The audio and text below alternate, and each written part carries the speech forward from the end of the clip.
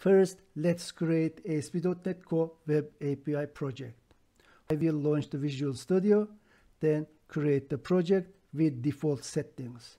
Now, let's start it.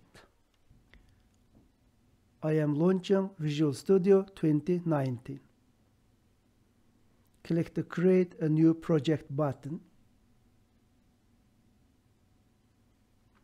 There are many templates available. I am going to create ASP.NET Core Web API project. So, looking for that template. This is the template for ASP.NET Core Web API with C#. I would like to select this. With this selection, move next.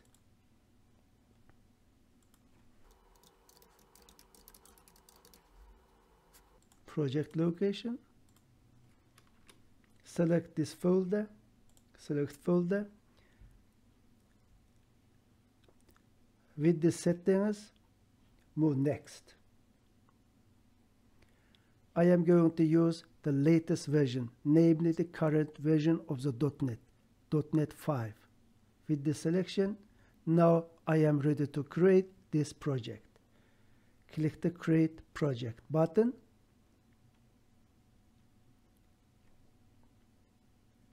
It takes some time. The project has been created successfully. This is Solution Explorer window. There are several items, including folder and files. I am going to explain each item inside the Solution Explorer, including folder and individual files. Let's do that. Folder and the file structure of the API. This is the Solution Explorer window from the project we just created. If we expand this window, many hidden files will be displayed as shown in the screenshot. Default API consists of dependencies, framework applications, packages, as well as many folders and files. Note that some folders or files might be different if we create the same project by using another IDE. However, each item in the Solution Explorer will be explained in the following section.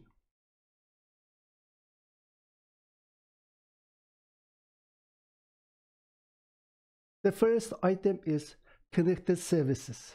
This connects and retrieves metadata from a WCF service in the current solution, locally or on a network, and generates source code file for a WCF client proxy that you can use to access the service.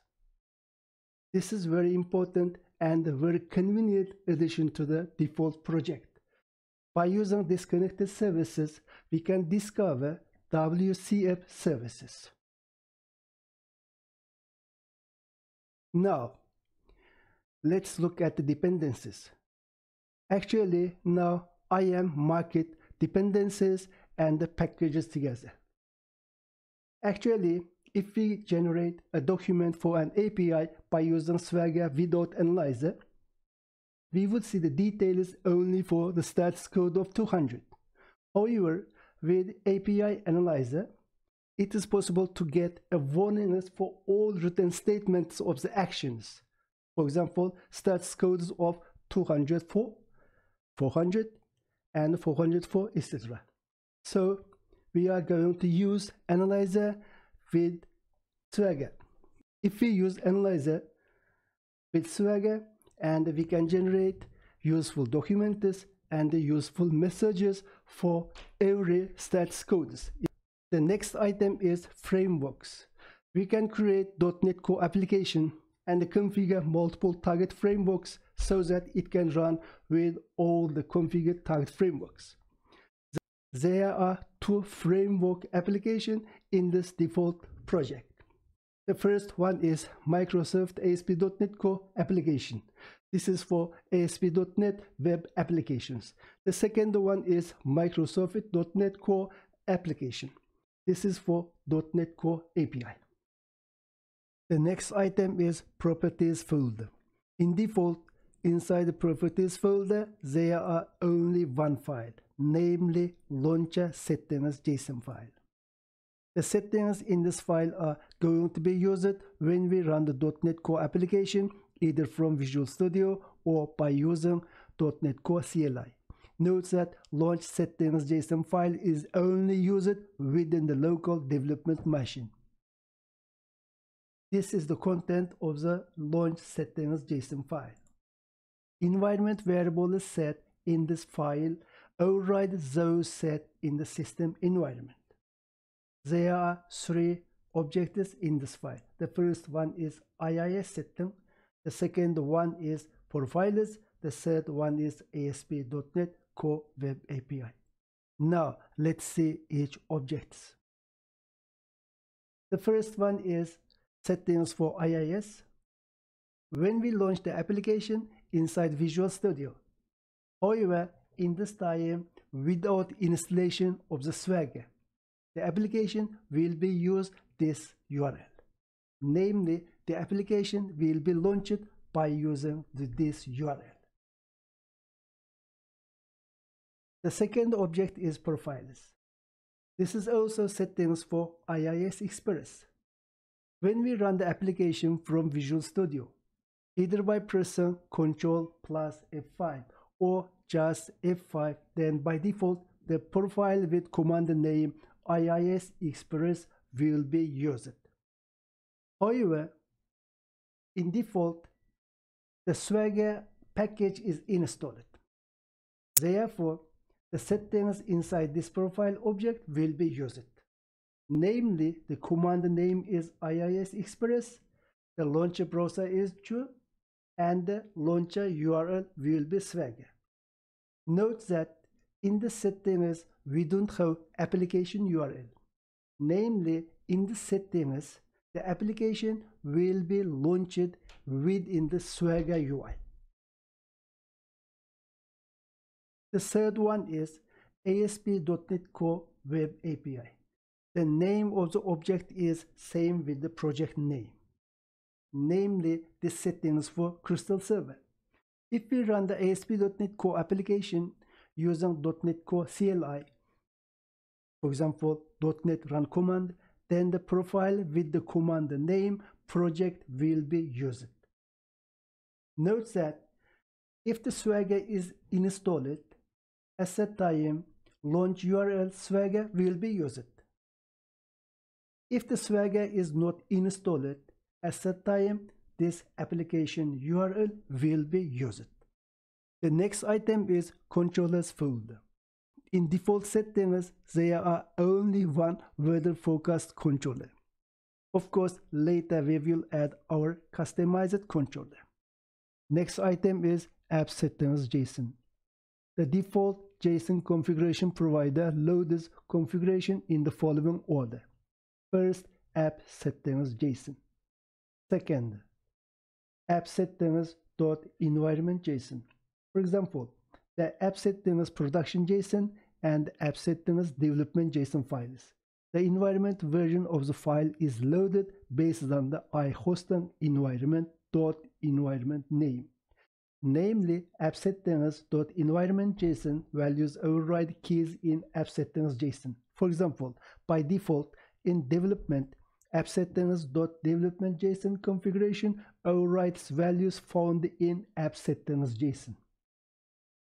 In production, appsettings.production.json configuration overrides values found in appsettings.json. So it will change in based on the environment name. Now let's look at program files. This is one of the most important files in this application.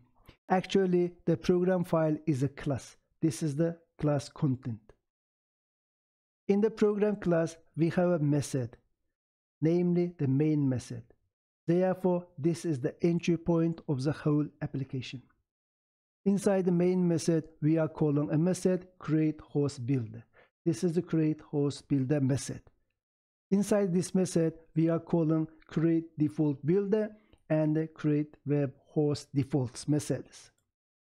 The createDefaultBuilder and the configure web host defaults methods configure a host with a set of default options, such as use Crystal as the web server and enable IIS integration. Load configuration from appsettings.environment_name.json, environment variables, command line arguments, and other configuration sources. Finally, send the login output to the console and the debugging providers.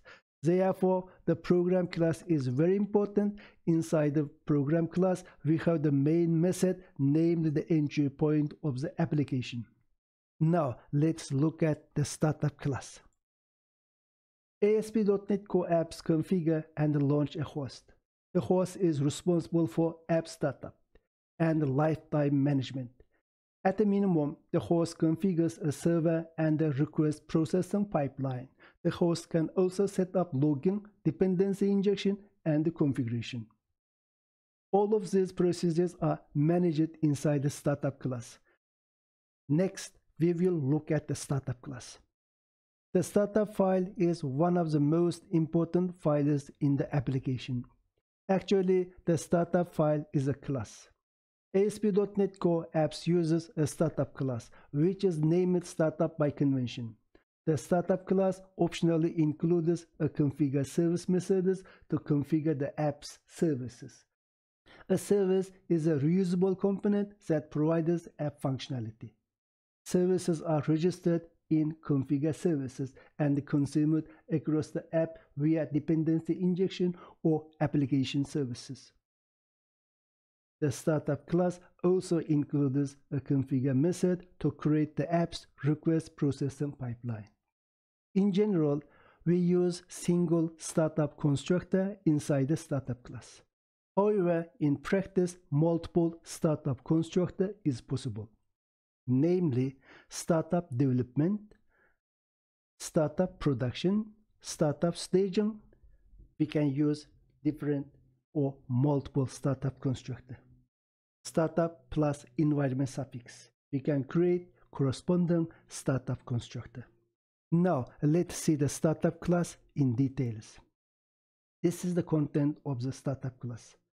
Now, let's look at the startup constructor. In default, it is injecting iConfiguration service. In practice, we can inject other services as well. For example, we can inject iWeb host environment, and we can also inject iHost environment. Now, we are injecting iConfiguration service only. In default, there are two methods in this class. The first one is configure services. The second one is configure. The configure services and the configure. As I mentioned earlier, configure services method is the place we can register as many as services. We can register many services here. However, we can register services in an extension method, and then we can call that extension method here, and it also gives us the same functionality. Namely, related groups of registration can be moved to an extension method to register services. The second method is configure. This method used to configure the HTTP request pipeline. Namely, this pipeline is composed as a series of middleware components. Each component performs operations on an HTTP context and either invokes the next middleware in the pipeline or terminates the request. Namely, all request comes to inside this method, and the related middleware process that request. So we call this request processing pipeline. And this two method is very important, and this is the startup class. In summary, we have startup constructor. We are injecting iConfiguration service. Then we have two methods. One is configure services.